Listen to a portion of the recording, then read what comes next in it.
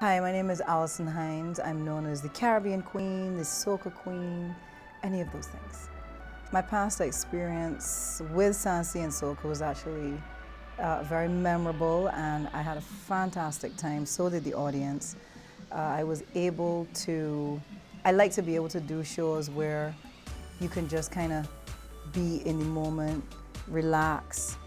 There's no hurry, there's no rush, and that the audience gets to get an insight into you as an artist and as a person, and you get to kind of tell a little bit of your story.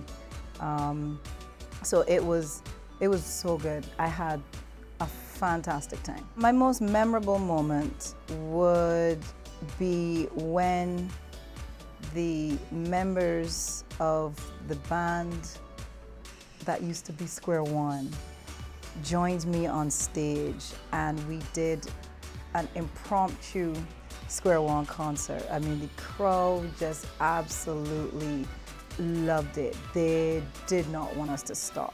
It was fantastic. That absolutely stood out, and I look forward to doing another one.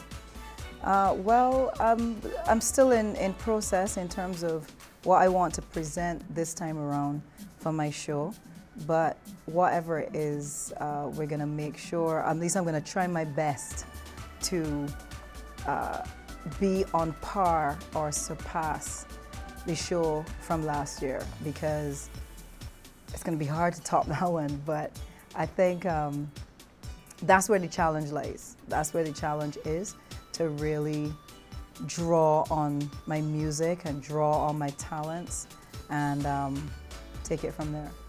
Well, everybody, this is the Caribbean Queen, Alison Hinds, and I want to invite you, yes, you, especially, to come to this season of Sand, Sea, and Soca.